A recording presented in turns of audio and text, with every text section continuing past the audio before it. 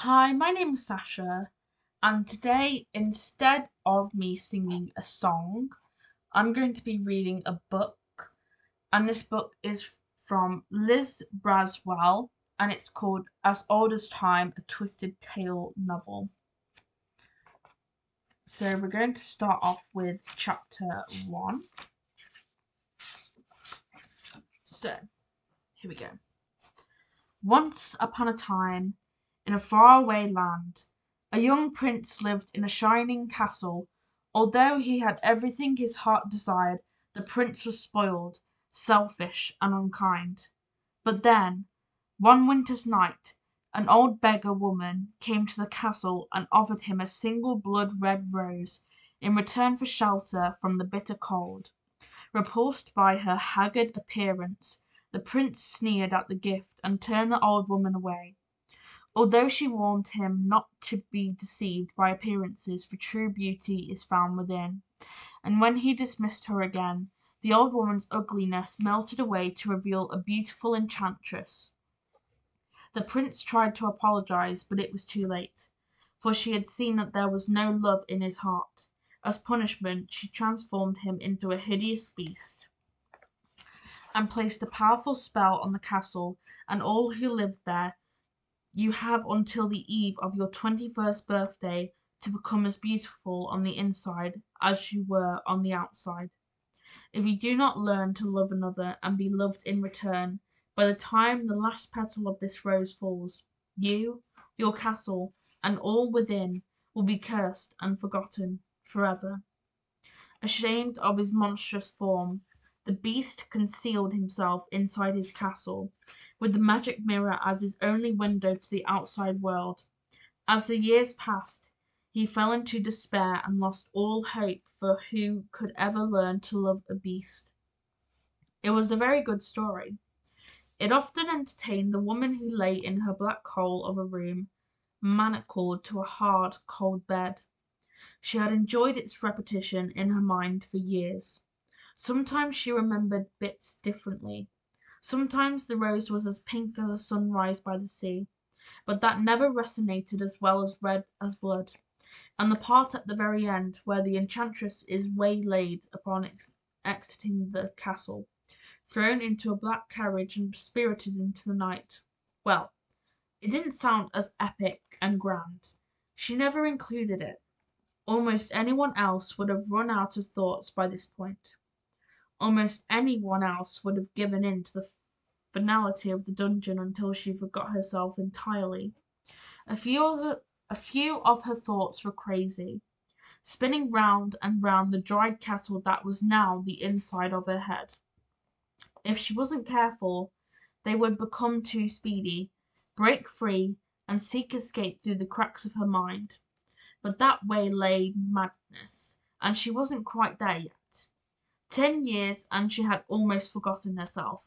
But not quite. Footsteps down the hall. She shut her eyes as tight as possible against the madness that tried to intrude upon her black personal madness.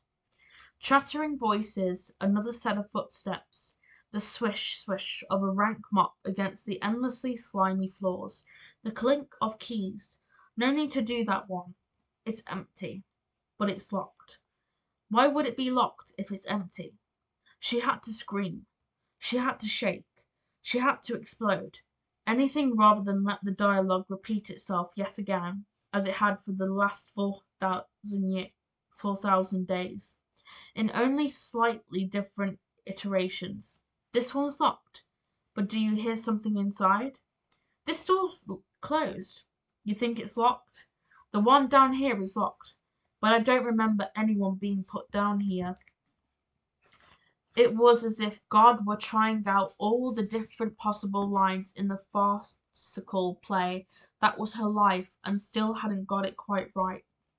The next 2 minutes were as predictable as the words from a parent to a child who knows she has misbehaved and chafes under the inevitability of the sentences hurled at her.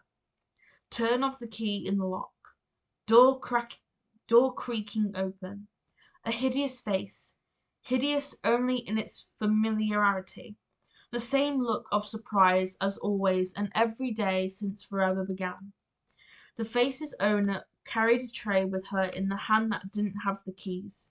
Behind her, in the hall, stood the woman with the mop, and behind her stood a large and silent man who was ready to subdue any of the prisoners not tied down. The prisoner found herself opening her eyes, curiosity getting the better of a survival instinct. Today's tray had 4 bowls of broth.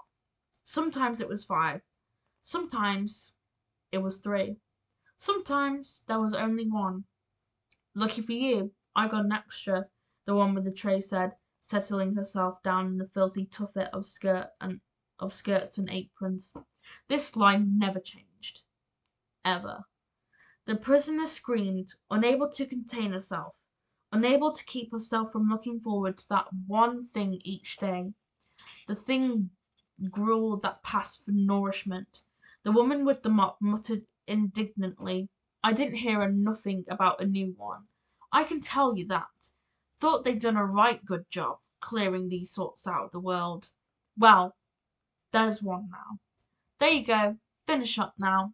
The woman said it with the same false tenderness she expressed every time.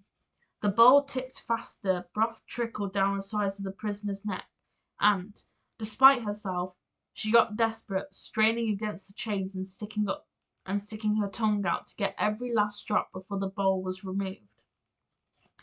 This one is old enough to be a mother, the gruel woman said without a trace of emotion or sentiment. Think of that. Them having children and raising them. Like animals. All of them. Animals raise their children too. I don't know why they keep them around.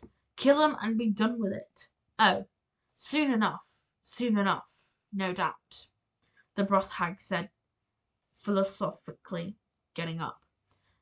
They don't last long around here, except, of course, it had been 10 years now. This time the hag didn't bother to toss some platitude over her shoulder as she left. The prisoner's existence was forgotten the moment she touched the door and was on her way out. It would be all new again for her and her horrible companion tomorrow, and the next day, and the day after that. The prisoner screamed one last time, finally and uncontrollably, as the darkness closed in. She had to start the story again. If she just started the story and played it through, everything would be all right. Once upon a time, in a faraway land, a young prince lived in a shining castle. So, that was the introduction. I hope you enjoyed. And make sure that you like and subscribe to my channel.